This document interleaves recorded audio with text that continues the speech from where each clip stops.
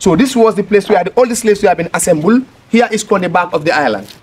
Where I am standing right now is the back of the island. So this was the place is called the branding ground.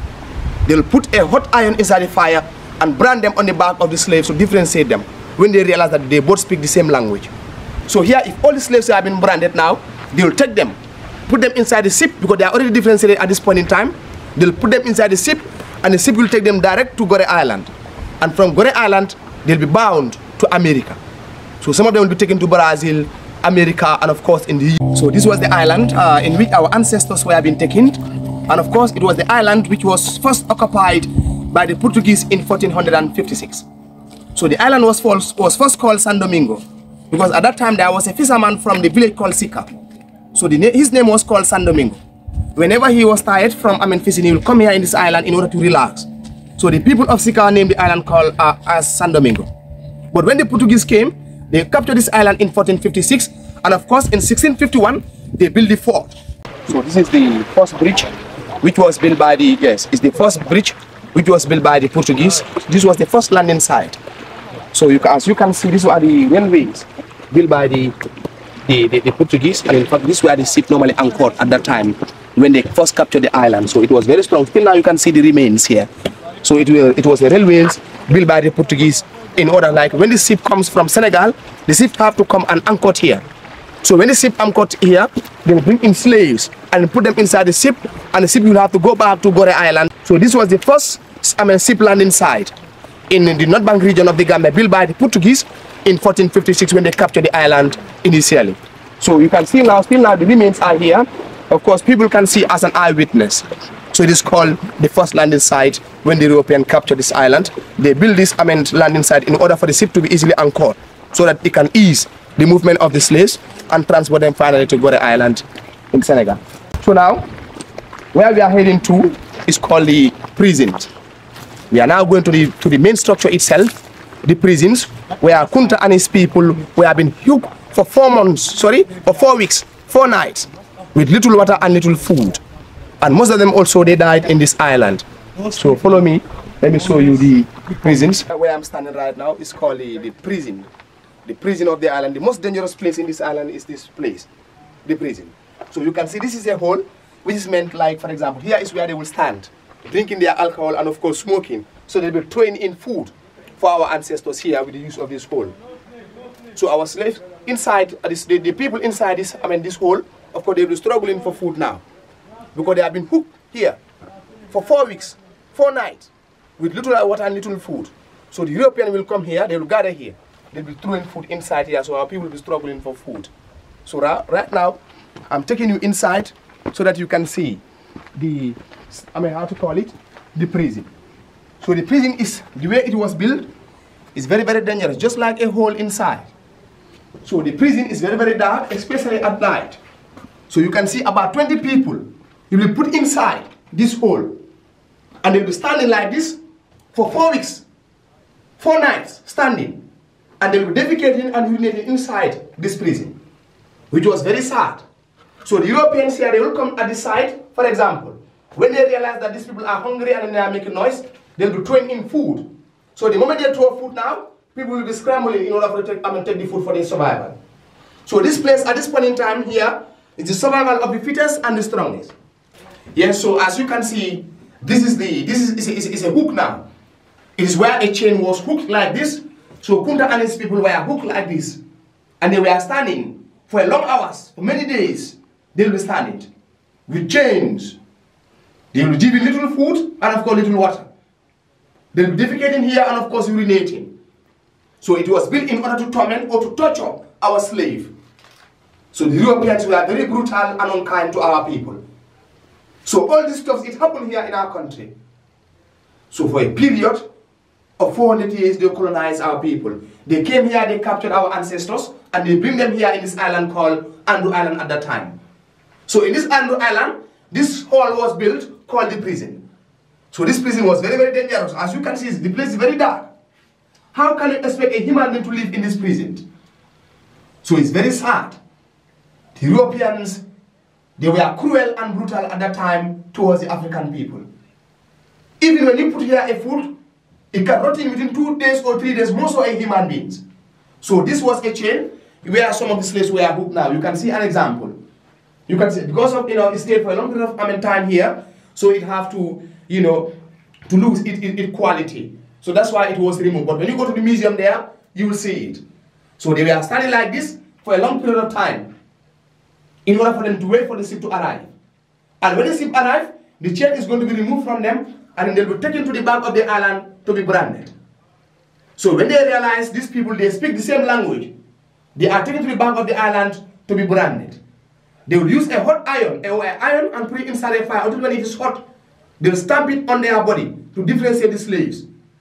If they realize you and I will speak Mandinkas, or you and I will speak Wolof now, they will use a brand to differentiate us, so that at least they can use what they call divide and rule.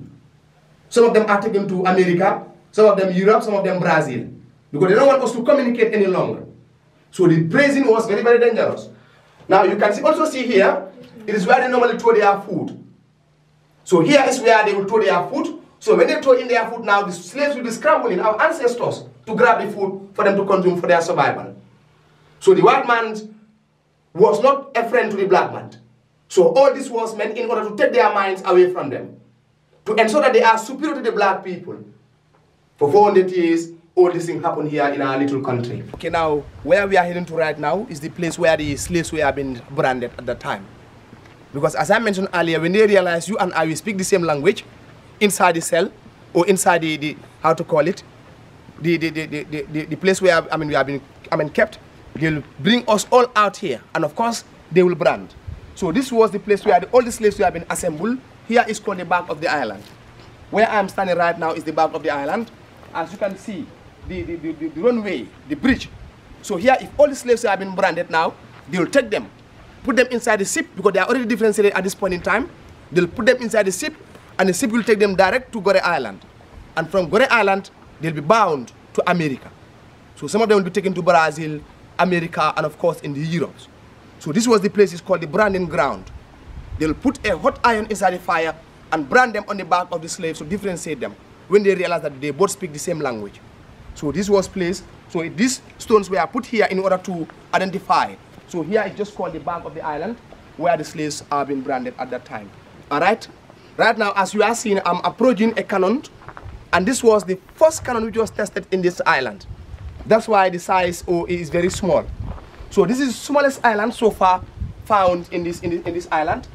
So this cannon was placed here in order to, for example, when they realize that another European or another people are coming, so they will fire. They'll put the cannonball inside and fire, so that at least they can know that there are people who occupy this island. So you can see it's a cannon here. That's why it is smaller in size. The first cannon ever tested in this island at that time was this cannon, of course. That's why, as you can see, it is small in size but very, very powerful. So the Europeans at that time, they were using cannons in order to threaten their fellow Europeans when they want to come near to this island called Andrew Island. So now, of course, that's the tower of the island, as you can see. The tower of the island, it was not built like, in this format, it was like a wooden tower. But because of the tower, lose its quality, so they decided to, put it like in an iron format. So this tower here is meant to send signal to the other Europeans who want to come closer to the island. So at night, during that time now, you'll see it will light, it will show light to indicate that there are people who are already in this island. So the tower also was meant, to show the European that there are people who are already staying or who are already occupying this island called the tower. So you can see it is very long. During that time, when the Portuguese captured this island at that time, so the tower was already established here. So as if you are a European that you are coming towards this island, you will realize that there is a tower sending a signal that there are other people that are already occupying this island, and then you return back. So this is called the tower of the island at that time. And then where I am standing here right now, this also is the biggest cannon in this island. The weight of this cannon is 620. So it's very, very powerful at that time.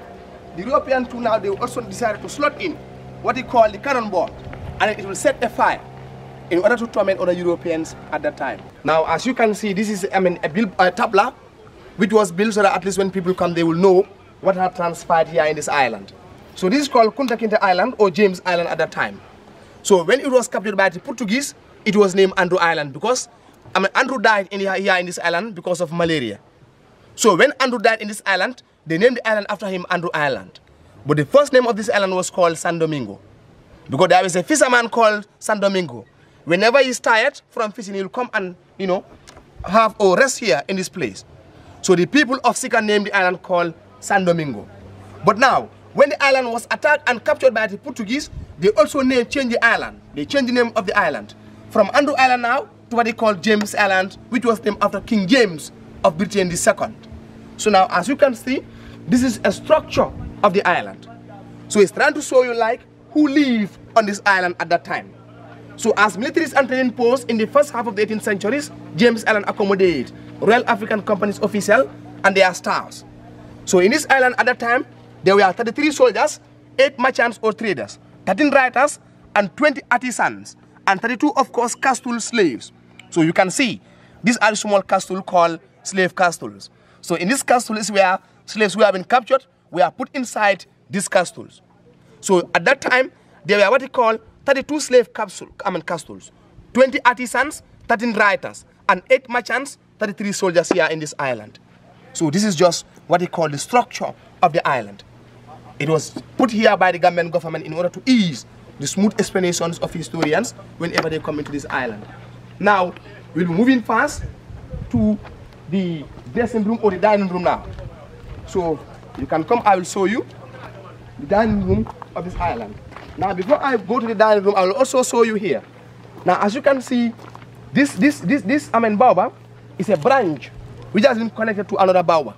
So a cannon was fired, and the cannon caught the branch of that particular baobab trees. So when it fell down, it continued to survive.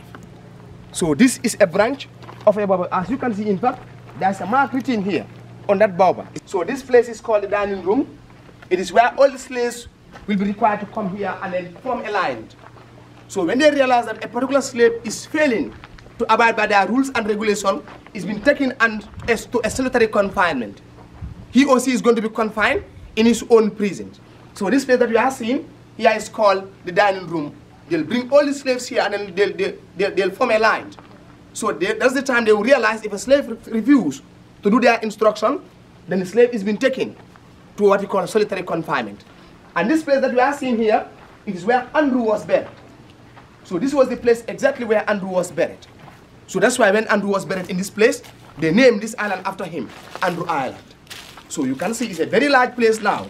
Andrew was a counselor at that time, who when he died as a result of malaria and other sicknesses, then he was buried here in this ground.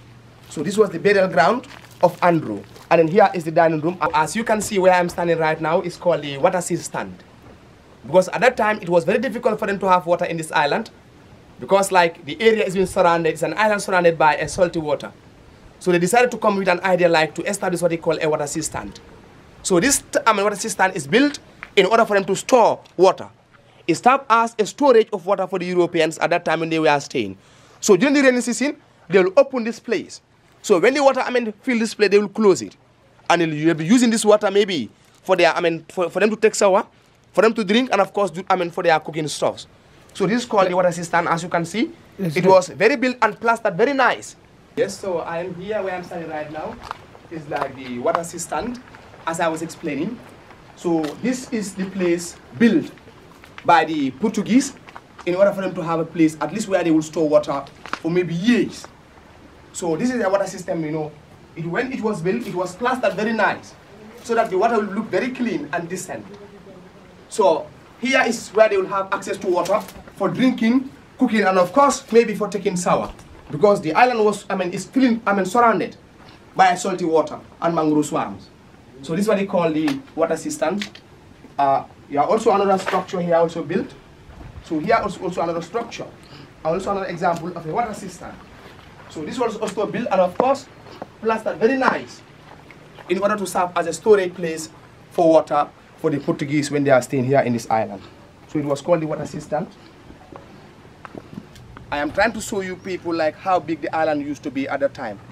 It was compared to a small Gambian village, mini village at that time. You can see behind there, the island was like up. You can see some remains inside the water. It is telling you the island, the water is consuming the island. You can see all those stuff there. They are also part of this island here. But because of like the water is trying to overtake the island. So the water is trying to consume the island, but the island was very, very big. So these are like white mangrove swamps. You can see white mangrove swamps, they can survive for a long period of time. So they serve as storage of water. They are different from the other mangrove swamps. So when the island, before this island was captured by the Portuguese, nothing was built in this island. It was an empty flat land, surrounded with what they called white mangrove swamps. So in 1456, when they captured the island, they decided to build this island. In 1651, they contracted people to come and build this island. So these structures here, before they built these structures, the island was a flat land. Our local women or men were asked to pound what is called oyster shell in order to plaster this place very nice. So this is telling you that the African is very, very strong at that time. They were using our indigenous people to pound oyster shell because there was no cement at that time. So they used oyster shell in order to build these structures that we are seeing over there. So these are baobab trees. These trees that you are seeing here, they are not indigenous trees here found here in the Gambia, but they are brought in by the Portuguese. They came from a country called Madagascar. That was the country in which they are brought in, and when they brought them there, they are able to survive. So their root can penetrate deep into the ground, maybe 400 meters deep in the ground. So there are trees that are not found here in this country, but they are brought here by the Europeans from Madagascar. So this was what I was trying to explain. These structures, as you can see, they are very, very strong. So they were built with the use of what they call oyster shells. And these oyster shells were pounded by our local women here in this country. So the white man, they were using our African people and forced them to work in this island for several years now. So they were forced to pound this oyster shell, and they use this oyster shell now to build this structure. So as you can see, this is a signboard which has been placed here by the then President Yahya Jammeh. So in 2011, Jermaine Jackson came here to explore about what happened in this country. And of course, he is the one who came with the name of Kunta Kinteh Island. But then it was called James Island. When the Portuguese left this island to Batos, or when Batos was founded, they left this island and they all traveled to Banjul, called Batos at that time. So it was in 2011 when the name of the island was changed from James Island now to Kunta Kinteh Island. So this island now is formally called Kunta Kinteh Island. So as you can see, this is Kunta Kinteh Island. This is the tabla here, or the plaque, which has been placed here to identify now the island is formally called Kunta Kinteh Island. Now coming to show you the model or the structure of the fort, how the fort was built, that is the design of the fort at that time. So this is the structure of the fort, how the fort was designed by the Portuguese at the time when the island was captured. So just like this was the entire island. Now, so this was the things that they built. This was the structure which was built in this island. That is the structure that we are seeing here. So now, this is the main gate of the island, as you can see here.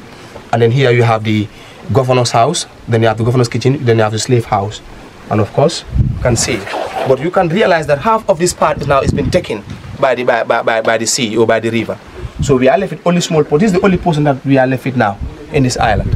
So this was how the British, the Europeans used this design to establish this fort here, called the structure of the fort. But the fort was built by the Portuguese in 1456. So the model of the fort, you can zoom it if you wish to see how the fort was designed by the Europeans in this country at that time.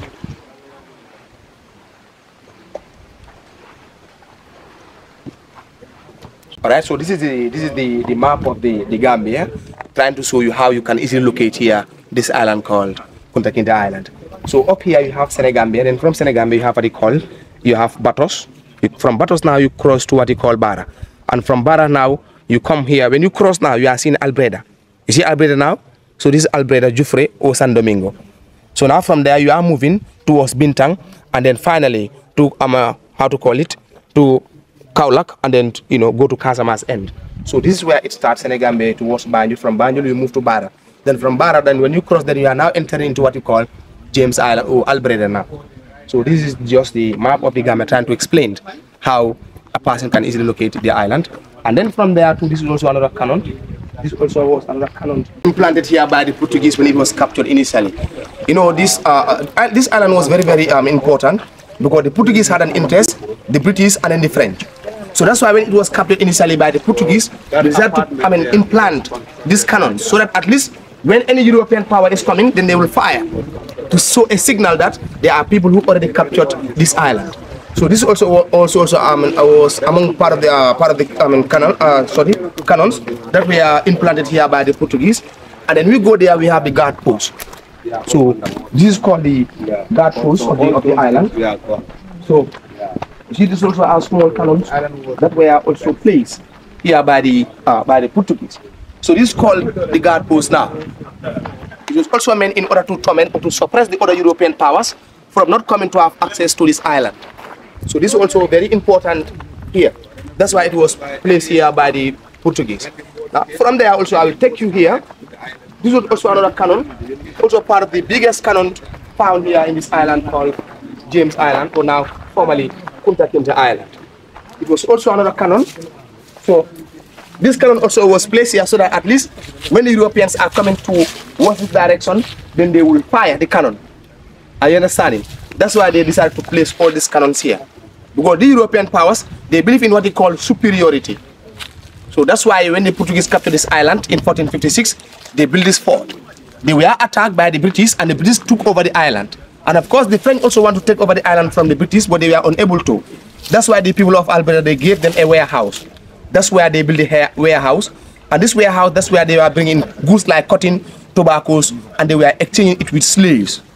So this island was finally captured by the British, and when they left this island, they went and founded battles in 1816. Just to show you how big the island used to be at that time, all this part you can see, they are all part of the island. So these are all white mangrove swamps that were here. So this island was an empty flat land, nothing was here in this island. So the Portuguese, when they founded this island in 1456, it was a flat land, and compared to what they call a small village here in the Gambia. So when they founded this island, they built a fort here in this island. So when the fort was built, and in fact when they were building the fort, they were assigning our local women to pound what we call oyster shells. And these oyster shells were used to build this fort. That's why this fort now, you can see, they are still here in existence for a long period of time. Why? Because they are very, very strong. So all this part, or part of this part also are all part of the island. So the island was very, very big. So it was very, very big now, but the water is consuming the island. And I'm afraid that in years to come, the island will be no more in existence. So the Gambian government also need to do something in order to maintain this island, because it's very, very important. It's very, very important. All right, this is the side of the fort. So we are trying to show you people how the fort used to be, because sometimes it becomes very difficult for some of you to see the back side of the fort. So this is the structure of what we are left with now in this island called Kunta Kinteh Island. So as you can see, the island is reducing in size because the water is consuming the island. And I'm of course afraid in years to come, the island will be reduced to a very small, portions. So it's very, very important for this island to be preserved, because it's a source of income to some people like the tourists and the tourist guides. So it generates revenue, of course, to the Gambian government too. So it's very, very important, especially to the Gambian students, to know about the history which took place here in our country. So this was the island in which our ancestors were been captured and of course brought here in this island. So they were being suppressed for 4 weeks, and some of them, they died in this island. The weaker ones could not make it. They died and they are thrown inside the sea. So it was the survival of the fittest and the strongest. So the place that you are seeing right there is called the landing site. This was the first landing site built by the Portuguese when it was captured by them. So it was meant like for this, when the ship arrived, so that the ship can easily anchor to transport the ship to Gorée Island and then to America, Brazil, and of course to South Carolina. So this is the back portions of what they call Kunta Kinteh Island, here right in the North Bank region of the Gambia, in a village called Alberta, Juffure. So we are taking a turn to show you people the entire surrounding of the island. So this is a complete island for that matter, and of course the most important island so far in this country. The island was strategically located. So the Portuguese, the British, and of course the French both of them had an interest in this island, because it was in this island where they will stay for some time. It was in this island where they will brought in slaves and of course prepare them to wait for the ship to arrive. Then when the ship arrived from Senegal to Gorée Island, then finally taken to America. So right now we are taking our way back to Albreda, or the coast of Albreda, to complete our, how to call it, our videos in there. So this is the complete structure of the island. But it was used to be bigger than this before, but you know, it is like nature. And then the water is consuming the island. And the condition of the island is dilapidating. And the structures also, I'm afraid that they may end up falling down because they are old now. So this is what they called San Domingo, which was changed to Ando Island. Then from Ando Island to James Island. And in 2011, the name of the island was changed by Jermaine Jackson, a brother of, Michael Jackson, to Kunta Kinteh Island. And now all the Gambian people do call this island as Kunta Kinteh Island in order to remember about the Mandingo warrior Kunta Kinteh, who was born in a village called Juffure in 1750. He was taken to America on the 6th of September by a boat called Lord Lagon and with a captain called David. So Kunta said finally to the Gambia, because he never returned to the Gambia. And when he was taken to America, his name was changed from Kunta to Tubi. So he got married to a wife, a Gambian slave called Fanta, whose name was changed to Belly. So they get married, and then they have a daughter called Kizzy. So Kizzy also was raped by Tomley, the owner of the plantations. So when she was raped, she gave birth to what he called Chicken George. And the line continued. So finally, it was Alex Haley who finally came here in this country, a great-great-grandson of Kunta Kinteh called Alex Haley. He was the one who came here in the country in order to know the origin of their ancestors. So this is just a brief history about who Kunta and his family were, and a brief history about the structure of the Kunta Kinteh Island, and now saying goodbye for now.